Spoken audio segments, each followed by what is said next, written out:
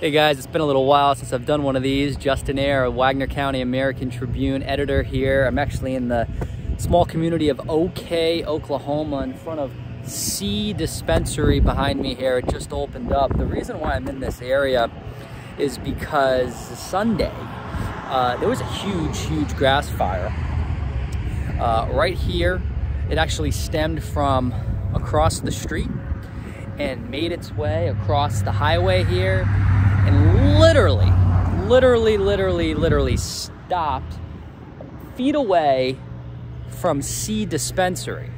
Now, if it wasn't for the efforts of OK Fire Department, Tallahassee Fire Department, and a few other departments out here, it would have been a big deal, because behind this dispensary are a ton of homes, ton of mobile homes.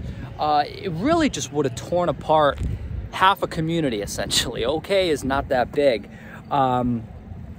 Strong efforts from multiple departments, the majority of them being volunteer fire departments. So I did just want to make a video, just kind of showcase where I am in the story. One of the bigger stories that I'm going to be working on this week. I think this is definitely a front pager, just because of you know, the impact this huge fire could have had if it wasn't for the efforts of these fire departments.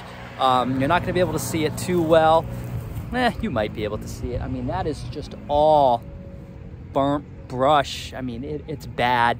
If you actually go about a mile down that way there, you can actually see 3 cars that burned up. Luckily,